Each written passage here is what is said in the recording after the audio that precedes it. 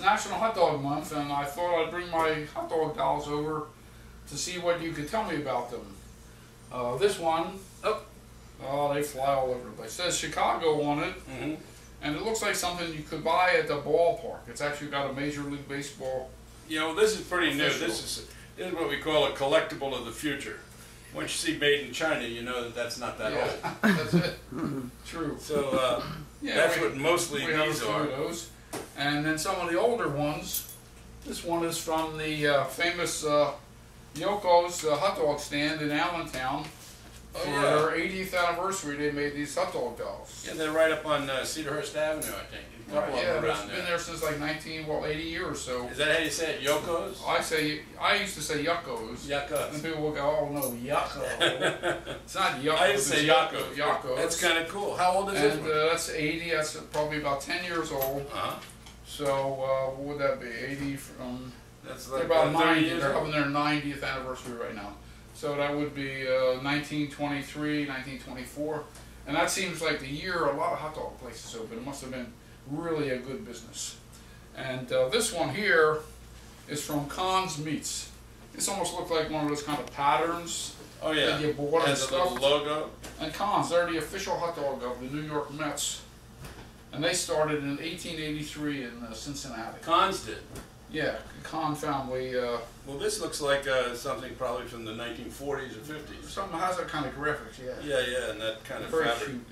Some of these were made, and then you could sew them yourself. But I think this is probably. Right, yeah, well, you can always tell by the last sewing. Oh, you know, when you look at the ones you sew yourself, nobody can ever get. Oh no, this is machined and turned inside out. That's really good. Pretty cool. Right, and then one of the other ones we have is from a place called Tony Pacco's, which they used to talk about this on the MASH TV show years ago. And it's even got the logo on the back. Tony Pacco's in Toledo, Ohio. Yeah. You know, I've seen a lot of collections, but I have to say, collection of hot dog dolls is a new one on me. Yeah, I know. It's really, well, you know how it is with collecting. You start looking for something, and you find 1,000. Well, you usually find one, and then you start looking for others. Yeah. You go, oh, and what about this guy here? This is called Frankie. He's got a little quote name here, and it says, Frankie's the Cleaner Wiener, because I have one mint in the package, and it's probably from the 60s, and it's superior meat. Well, you know, it's very funny, you know, I used to say 60s isn't that old, but gosh, 60s is... It's like 55 years old. 55 years old. Hard to believe. And of course, course, it's like on the Roadshow, sometimes I'll say something, well, that's pre-war, but I have to say which war. Yeah, which war? There was a war to end the old war. Yeah. Anyway, here is a modern Frankie. Same company, Superior Meats. This looks like brand new out there, and it's from... Also made in China. Yeah, Superior Meat. Surface washable. Right. And what else do we have here? We have this little guy from Ted's Charcoal Hot Dogs. This is a chain of restaurants up in northern New York State. Ted's Jumbo Red Hots Incorporated, Amherst, New York. Right. All new materials. Made in China again. Yeah, made in China. That's amazing. Give me that last one over there. This guy here. That's this way. This is a great bun. I mean, that's got the mustard and everything. Yeah, ballpark Franks. Ballpark Franks, yeah. And an amazing thing, High Grade got the contract to be the hot dog vendor for the Detroit Tigers. So they wanted to come up with a name for the hot dogs, and they asked all their employees to name the hot dog.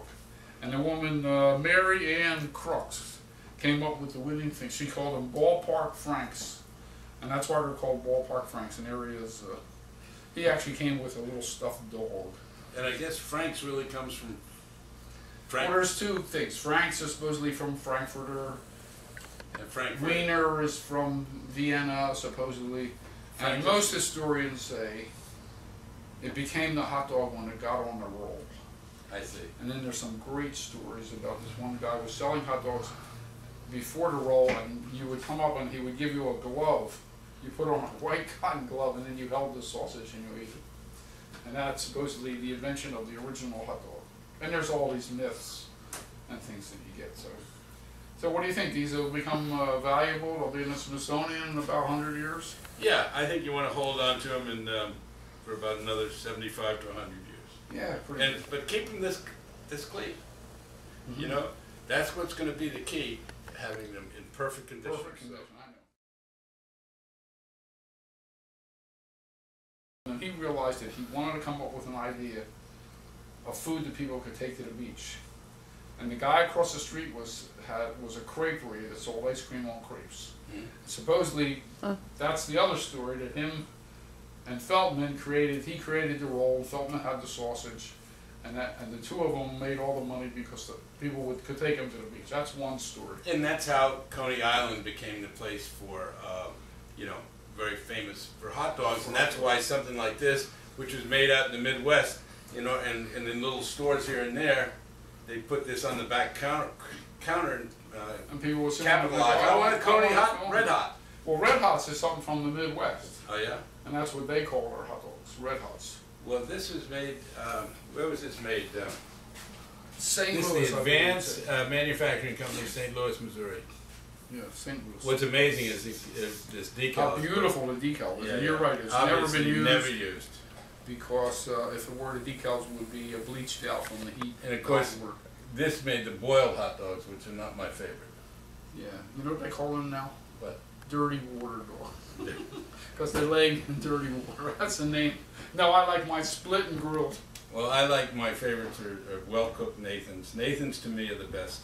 I've done taste tests between Nathan's and Hebrew National, and as far as I'm Nathan's hands down. Better than Nathan's, but you can't. The thing I like about Nathan's is they had these big, you can't do this now in the health department, Right. They had these big white ceramic buckets of mustard and with paint stirrers, paint paddles, and that's how you put the mustard. Yeah, paint stir. Yeah.